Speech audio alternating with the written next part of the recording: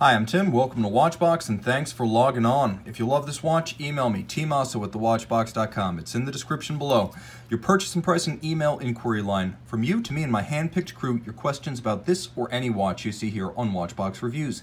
tmosso at thewatchbox.com. And today we are discussing a first-generation Rolex Oyster Perpetual GMT-Master II.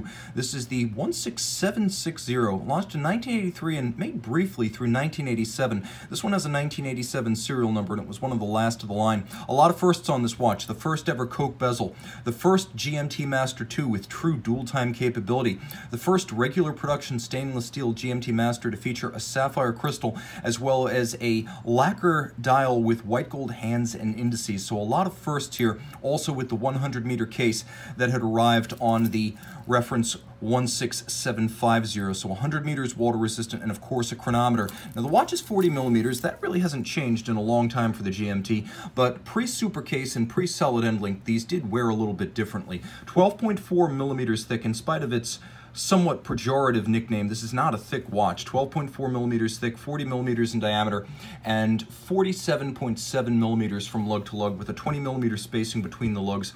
The watch is on a roughly 1996 serial number, 78360 bracelet with 501B end links. So the bracelet itself is actually substantially newer than the watch, which is a wonderful thing because these hollow end link, hollow center link bracelets are best when fairly new. Now the timepiece features that Oyster design that is pretty much standard issue on the Rolex sports watches. 3 links, staggered alignment, staggered size. You can see the flanks are polished, the removable links are fixed by screws, and on the underside, Rolex has always done this well. You can see that there's plenty of gapping to avoid pinching skin, pulling hair, or trapping wrist heat.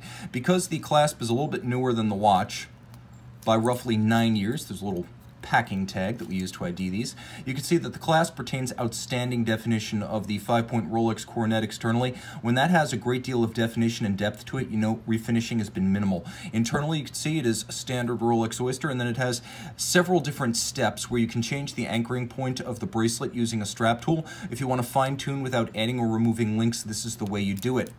The tolerances remain outstanding.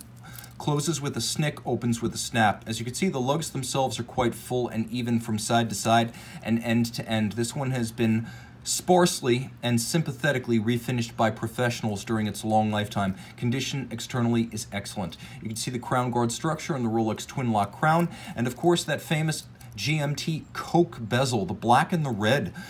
Spirit of Atlanta, if you're a local. Of course, you can see that the anodized aluminum insert gives the watch a very different look than the current day Serochrome, and has a little bit more of a glistening metallic gleam to it. Bidirectional, because of the addition of the true second time capability on this watch in 1983, the bezel, which had traditionally been used to calculate the second time zone, now allows you to temporarily calculate 3 time zones.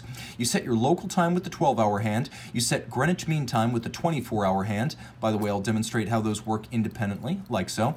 And then you can use the GMT offset of your port or airport of destination with that bezel to temporarily find 3 time zones.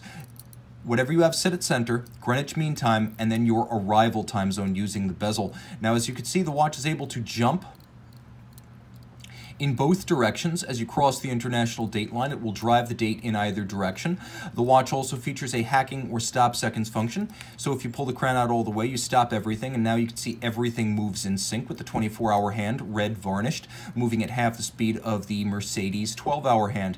The dial is of high grade. I mentioned this was the first modern GMT Master in series production. Of course, the precious metal prior had featured sapphire, but the first steel one in general production to feature a sapphire crystal, as well as the white gold indices, hands, and lacquer dial. Those features designed to diminish the effects of tarnish and oxidation over time. The white gold is inert, it will not react. So you have the sapphire, you have the 100-meter case, you have the white gold dial, you have the dual time capability, the chronometer certification. In almost every regard, this is a vintage Rolex watch that wears like a modern watch. And again, it's the first GMT Master II. It's an historic piece. Inside, automatic winding, 45-hour power reserve, 27-jewel Rolex manufactured caliber 3085, beaten away at 28,800 vibrations per hour, adjusted in 5 positions with a free-sprung balance and a handmade Breguet overcoil hairspring. It is a certified COSC chronometer with that 12 24-hour dual time capability.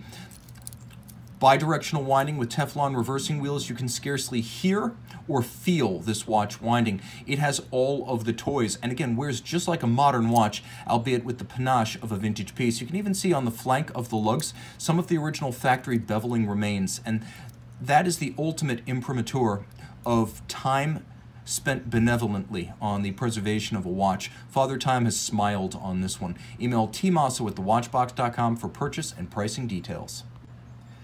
And we're back with the GMT-Master II. I want to note that this watch features Rolex service replacement dial featuring superluminova hands and dial base. This is a daily driver watch in outstanding condition with the functionality of the luminova dial.